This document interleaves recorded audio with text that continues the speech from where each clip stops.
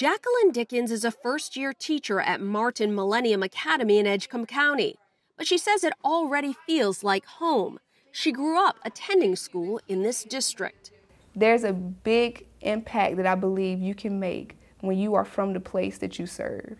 Dickens is one of the first graduates of the Scholar Teachers Program in Edgecombe County, a Grow Your Own Teachers program designed to combat the county's 20% teacher turnover rate. Grow Your Own means a lot of different things in different contexts. Here in our county, what it means is tapping into our high school students who might have an interest in becoming teachers and exposing them to the profession before they go off to a four-year school.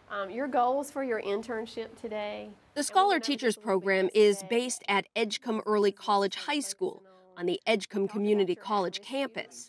High school students like Josh Webb learn about lesson planning and other skills for becoming an effective teacher. The students also spend 200 hours in the classroom shadowing master teachers as part of an internship. And then when I joined the Scholar Teacher class, everything clicked. Like, things started falling into place. I started realizing I loved kids and I loved the whole art of teaching. Webb says he was also motivated to become a teacher to help create a more diverse classroom. I didn't have my first black male teacher until 7th grade. And I want to be that person for students. I want students to come into my classroom and go, man, that guy looks like me. Because that might push them to teaching, but it might also push them to pursue their other goals. You know, he pursued his, why can't I pursue mine?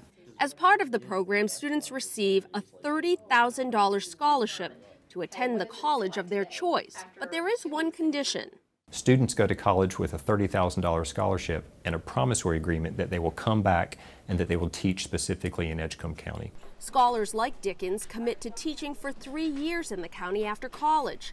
School officials say donations fund the college scholarships. One of the amazing things about this program is that the scholarships are funded by folks who care about the community. And so we have had $5 donations to the program. We've had $10,000 donations to the program. Organizers say the ability to recruit from within creates a workforce that truly understands the challenges of teaching in a rural, high-poverty county like Edgecombe County. And it's like we're working together to make a positive impact for all of these kids. Dickens says becoming a scholar teacher was one of the best decisions she's ever made, a true homegrown success story.